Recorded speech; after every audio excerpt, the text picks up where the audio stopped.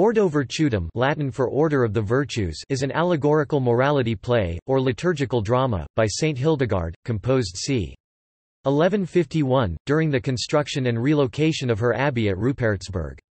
It is the earliest morality play by more than a century, and the only medieval musical drama to survive with an attribution for both the text and the music. A short version of Ordo Virtutum without music appears at the end of Scivia's, Hildegard's most famous account of her visions. It is also included in some manuscripts of the Symphonia Harmoniae Celestium Revelationum, Symphony of the Harmony of Celestial Revelations, a cycle of more than 70 liturgical songs. It may have been performed by the convent nuns at the dedication of the St. Rupertsberg Church in 1152 or possibly before the Mass for the consecration of virgins at the convent.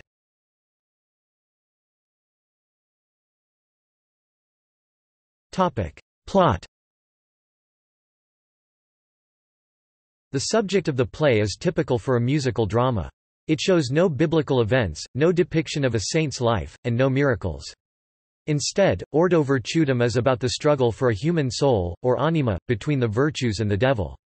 The idea that Hildegard is trying to develop in Ordo Virtutum is the reconnection between the Creator and creation. The piece can be divided as follows: Part 1, prologue in which the virtues are introduced to the patriarchs and prophets who marvel at the virtues. Part 2, we hear the complaints of souls that are imprisoned in bodies. The for now happy soul enters and her voice contrasts with the unhappy souls. However, the soul is too eager to skip life and go straight to heaven.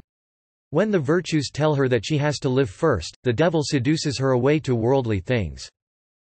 Part 3, the virtues take turns identifying and describing themselves while the devil occasionally interrupts and expresses opposing views and insults. This is the longest section by far and, although devoid of drama or plot, the musical elements of this section make it stand out. Part 4, the soul returns, repentant. Once the virtues have accepted her back, they turn on the devil, whom they bind. Together they conquer the devil and then God is praised. Part 5, a procession of all the characters.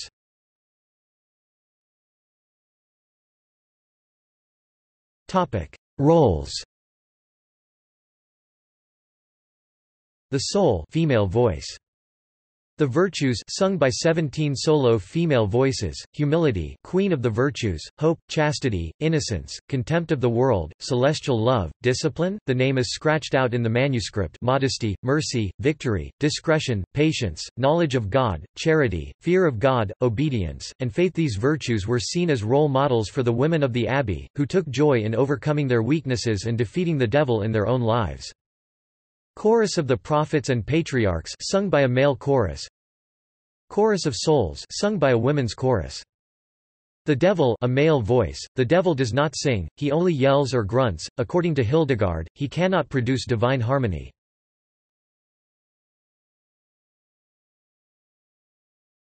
Topic: Background. The meaning and emphasis of the Ordo Virtutum in Hildegard of Bingen's community is affected by which persons in the community played which roles, and how they related to each other at the time of the performance. It has been suggested that the soul represents Richardise von Stade, Hildegard's friend and fellow nun, who had left to become abbess of another convent. Hildegard was upset by this appointment and tried to have it revoked, appealing even to Pope Eugene III. However, Hildegard was unsuccessful and Richardise departed, only to die shortly thereafter on October 29, 1151. Other scholarship propose an allusion to Hildegard's brother Bruno. Before dying, Richardise told her brother that she wanted to return to Hildegard, not unlike the returning, repentant soul of Ordo Virtutum. The title of the piece is called Ordo Virtutum, which is typically translated to virtue play. Many people are not aware that Ordo Virtutum's translation from Latin actually serves as a double meaning, can also be translated to rules by which the world works. Citation needed. Topic: Composition. Hildegard of Bingen was never classically trained in composition, nor was she trained to play instruments. She was self-taught, although not in a way that many people would expect. Her whole life Hildegard of Bingen claimed to be both clairvoyant and clairaudient. The music came to her in her trances, and that is how she was able to compose that many pieces without any formal training. She also attempted to describe what she was going through in her works such as Ordo Virtutum.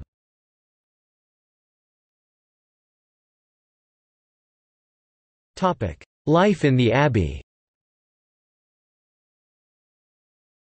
The performance of music of any kind in the abbeys of the medieval era would be a cause for celebration. The majority of the life of nuns would have been led without speaking due to their vow of silence.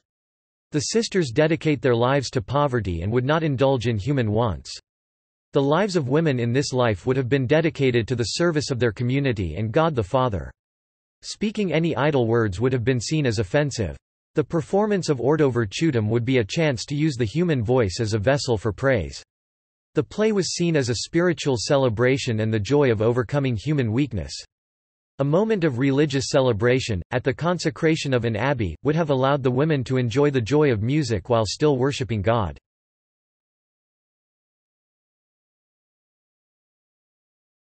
The healing properties. In addition to the use of the human voice as a vessel for praise, it was found that music and rhythm had healing properties and could be used for good. Hildegard of Bingen believed that music had a direct correlation with the opening of dysanesthesia, which is also known as the third state of consciousness. Music was used as a way to enlighten yourself and bring joy and positivity into your soul. It was a type of meditation that promoted relaxation. The manner in which this was practiced highly resembles the way Buddhist meditation techniques are performed. Up until 2015, neurologist Oliver Sacks was researching Hildegard's 12th-century belief that music can bring a whole-brain connection between the two hemispheres, to heal and calm the body.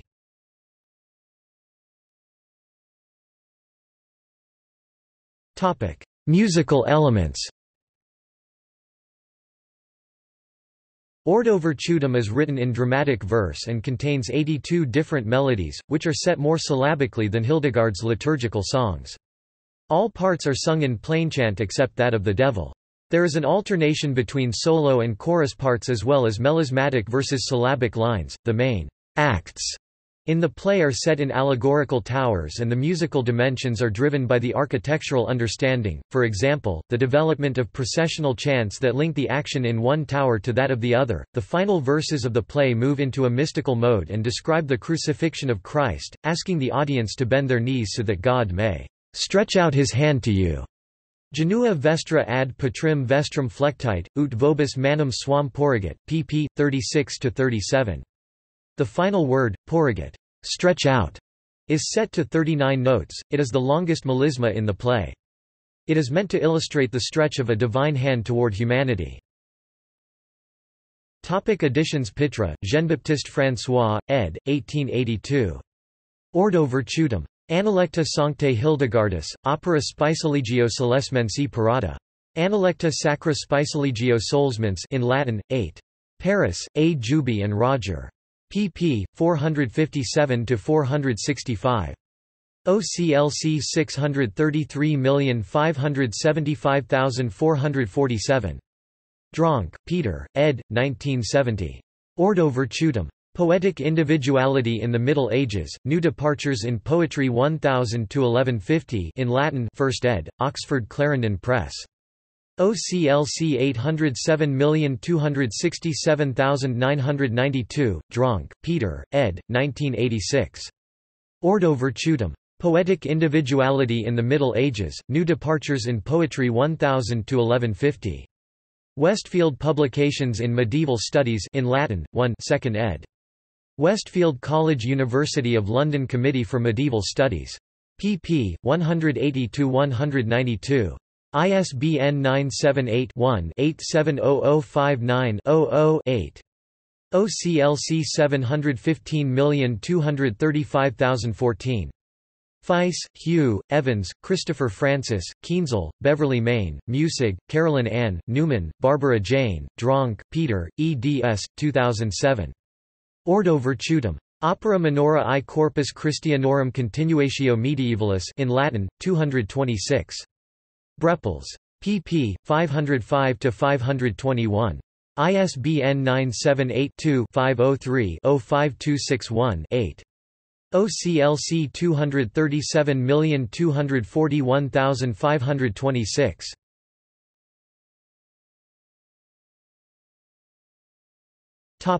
Translations.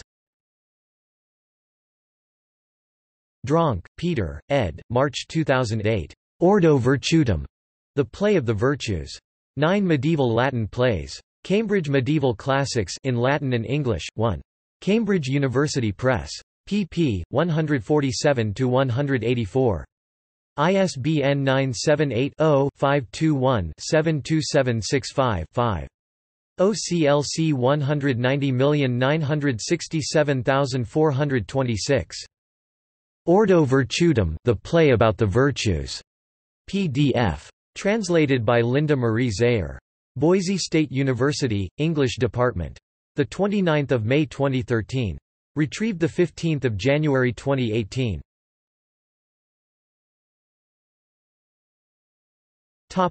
Performing edition. Davidson, Audrey Ekdahl, ed. 1985. Hildegard von Bingen, Ordo Virtutum musical score in Latin and English. Kalamazoo, Western Michigan University, Medieval Institute Publications. ISBN 978-0-918720-62-7. OCLC 729364408.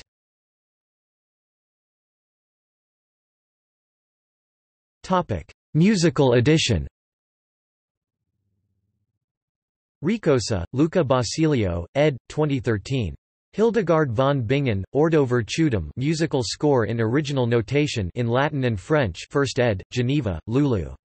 OCLC 985455640, 2nd, corrected ed., 4 September 2014.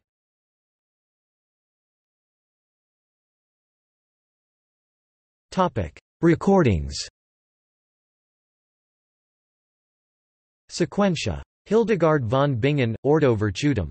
LP, Deutsche Harmonia Mundi 20.395, 96, CD, CDs 7492498, MC, 77051-4 RG 1982. Includes translation by Peter Dronk. Vox Anime. Hildegard von Bingen, Ordo Virtutum. CD, etc. Record Company BVKTC 1203 1995. Includes translation by Ansi Boothroyd and Michael Fields. Sequentia. Hildegard von Bingen, Ordo Virtutum. CD, Deutsche Harmonia Mundi 05472-77394-2 1997. Includes translation by Peter Dronk. Vox Anime. Hildegard von Bingen in portrait. Double DVD, BBC, Opusarte OA 0874D 2003. Includes Hildegard, dramatized BBC documentary starring Patricia Routledge, A Real Mystic, interview and lecture with Professor Michael Fox, A Source of Inspiration, Washington National Cathedral documentary on her life and times, Illuminations, art gallery of her mystic visions with comments by Professor Michael Fox. Translation of Ordo Virtutum by Ansi Boothroyd and Michael Fields.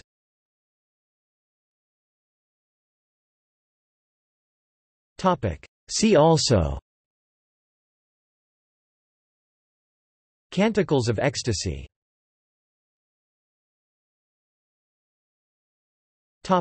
Notes